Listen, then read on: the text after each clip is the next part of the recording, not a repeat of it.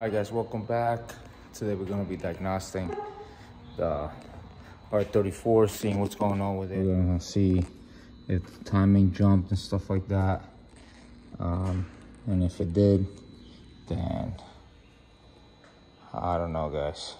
What do you guys think? Comment below. Let's get it. First, we're going to start by draining our coolant, and our little thing is right there. So we're going to remove that.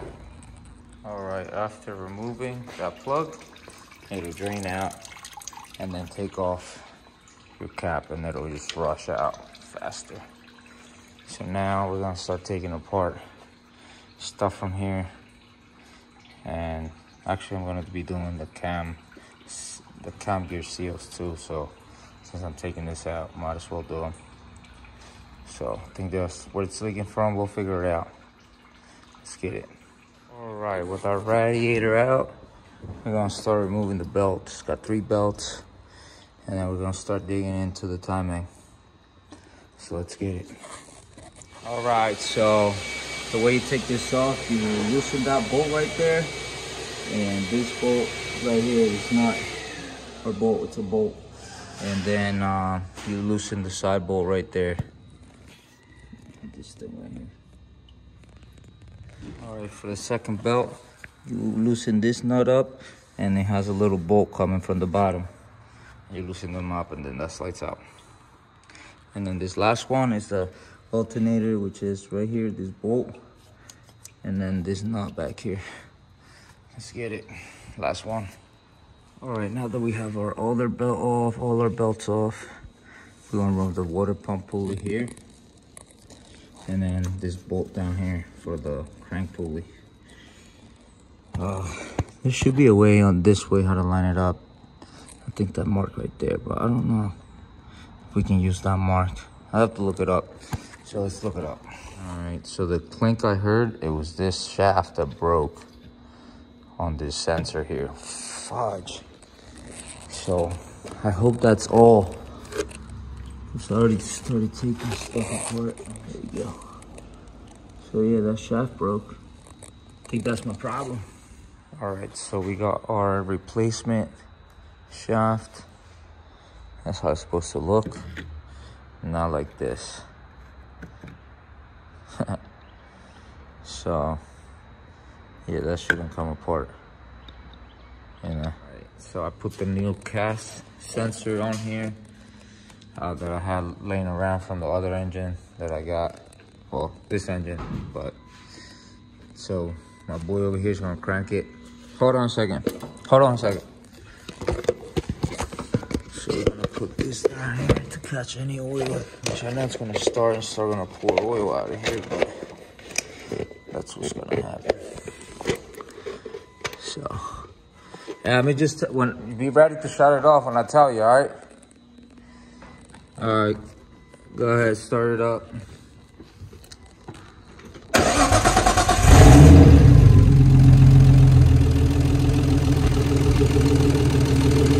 There's no fluid coming out of there. It started. Oh, there you go.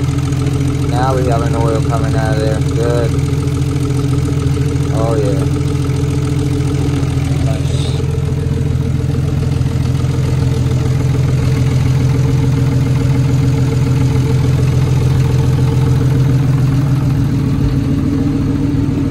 Shut it off.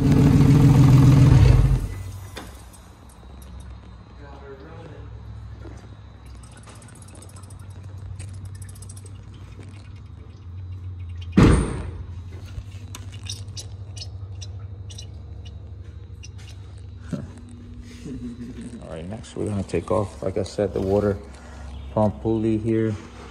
And we're gonna try to remove that bolt without taking out the condenser. But we might have to take it out, so stay tuned for that.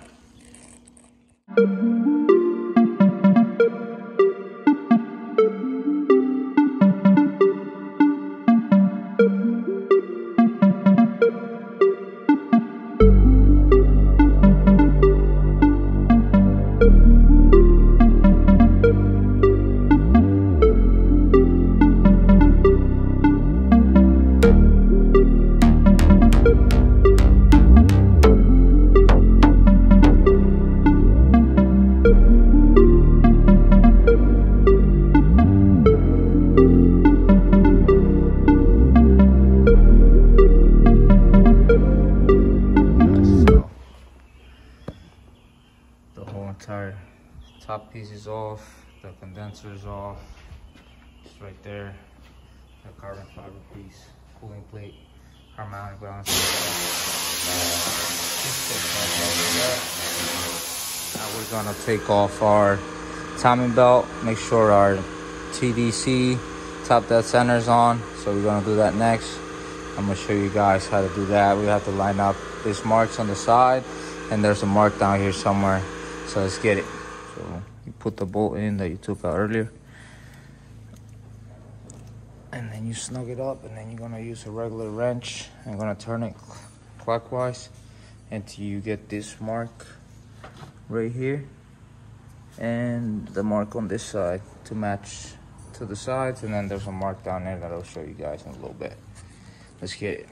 All right, what I like to do is I like to mark the belt with a red mark or whatever, black. So that's marked, and now those are lined up. And now down here guys, we have a mark. You see that mark right there? You see it? So there's a mark on this side here and one over here, and they're lined up together. So that's where you want them. Now we're gonna take the belt off. We're gonna loosen up our tensioner, which is, hold on a second. It's right here. So this is our tensioner. We're gonna loosen that up, get this belt off, and keep going. All right, with the belt off, we're gonna have to remove our valve covers, our ignition coils, and then take all this stuff off. So let's get it.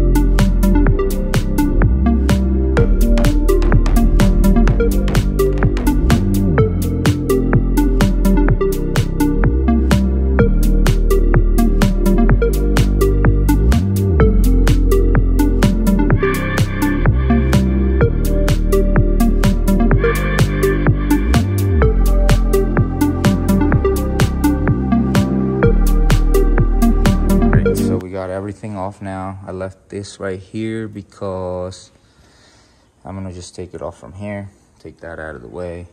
But you can see this guy that told me that this wasn't leaking or these seals were fine. He lied to me. He lied to me, because they are not fine. They're leaking. So now we're gonna just replace them and get rid of that leak and keep enjoying our R34 Skyline since we got her started. Let's get it. All right, guys, so I have to clean up all the oil residue out of here with some brake clean, and then start taking out those seals and replace them. This is crazy, but we're getting it done. So this is gonna be fresh, no leaks. We're gonna be fresh. So let's get it. All right, so I'm gonna use one of these picks and see if I can get this one out. Oh man, I just broke it. Did I break it? Yes, I did. That piece better come out.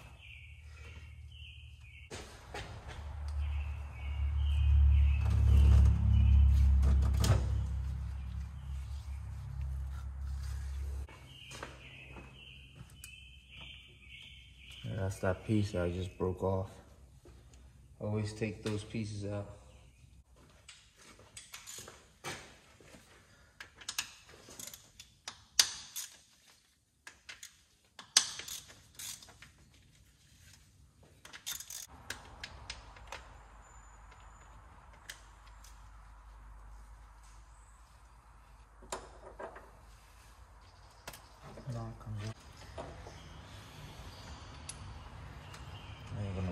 down.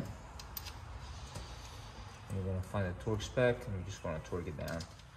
That's it. All right, so now that everything's cleaned up, looks beautiful. Now we're going to put the seals in, and they go flush, so all you do is just slide them in. Put some grease around them, slide them in. I'm gonna try to get it on camera, see if we can get it for you guys. Let's get it.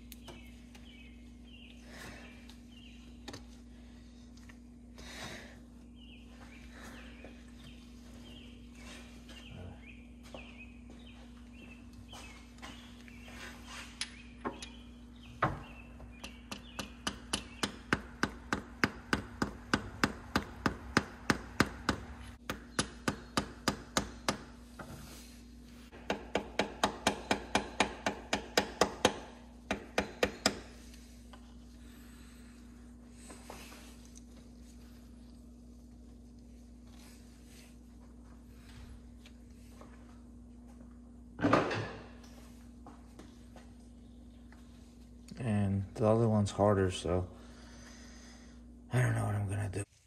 All right, find yourself a socket that fits over this thing and just press on it as tight as you can.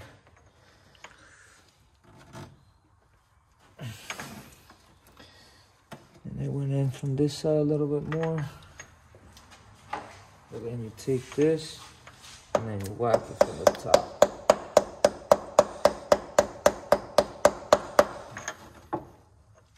That's flush.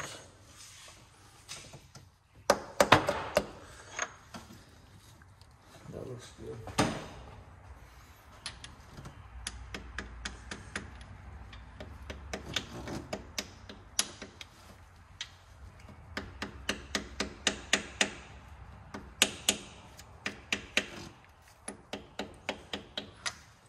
Boom.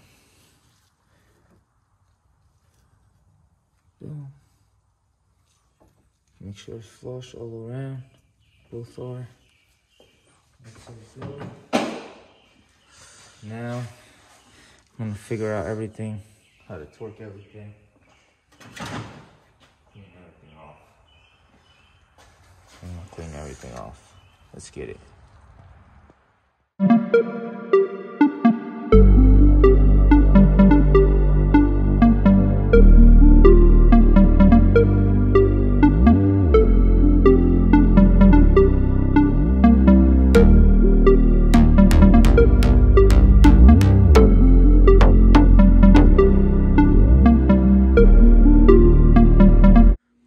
So these cam cap bolts go to 104 inch-pounds.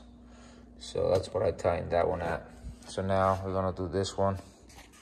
All right, so now we're gonna tighten this down to 97 foot-pounds.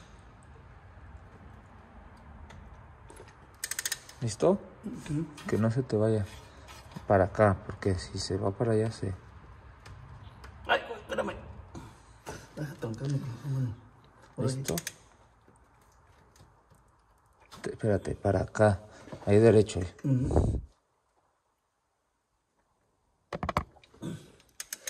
¿Vale? Ahí está. Está bien duro, güey.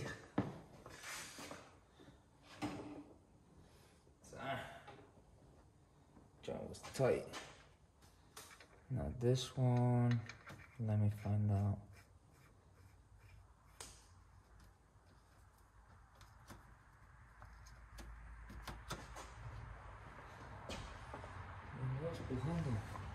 All right, so now this one's got a 19 nanometers.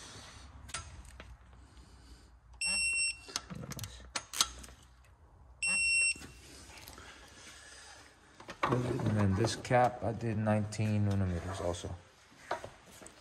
All right, now that we have our marks, all our marks lined up, we're gonna put our belt on our HKS timing belt.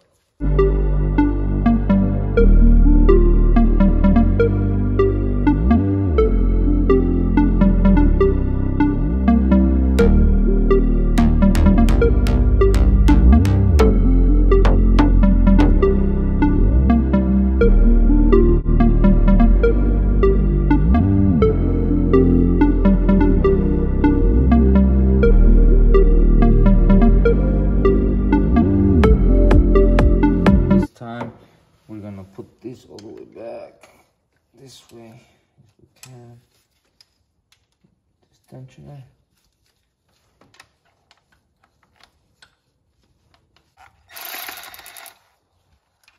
Alright, cool. It stayed. Alright, that's on there and that's on there. Now let's get this on here. There you go. In, line up, there, and down here. So this one should be tighter, this one should be looser.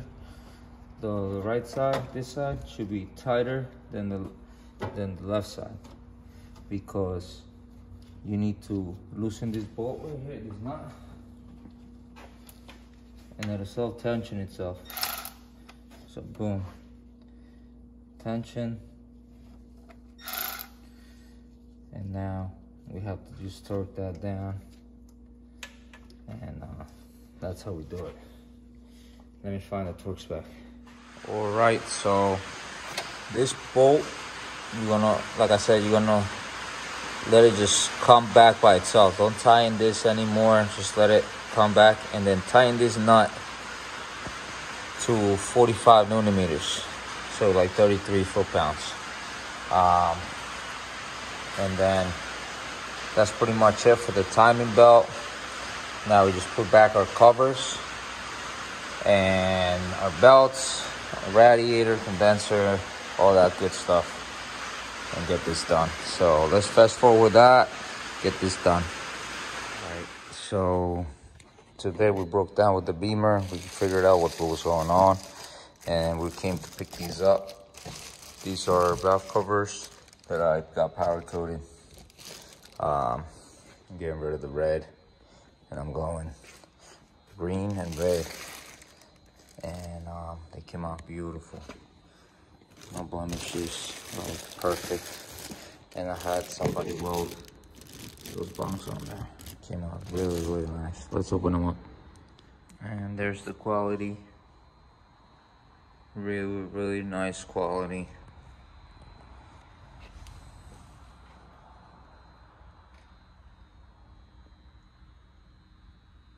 You guys can check it out.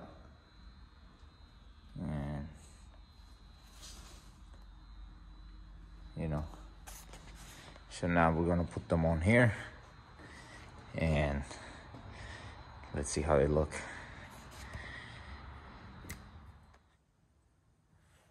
Whoa, that was cool.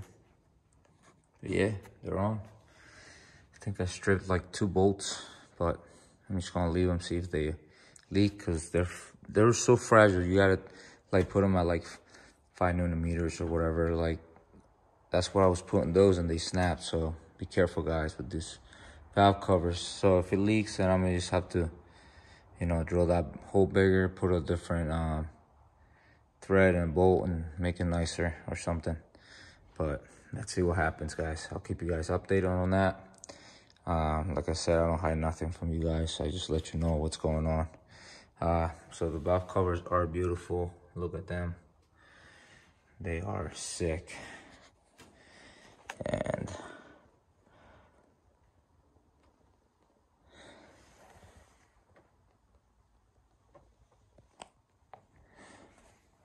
love them, love them. Let's get it. All right, so let's start the car after assembling everything. Let's see. It should start right up.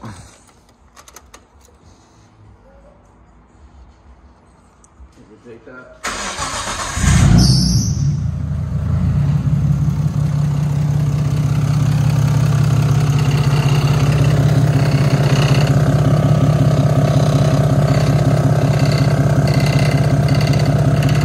This vibrates right here. See? I gotta do something with that actually. But other than that, start it right up, no problems.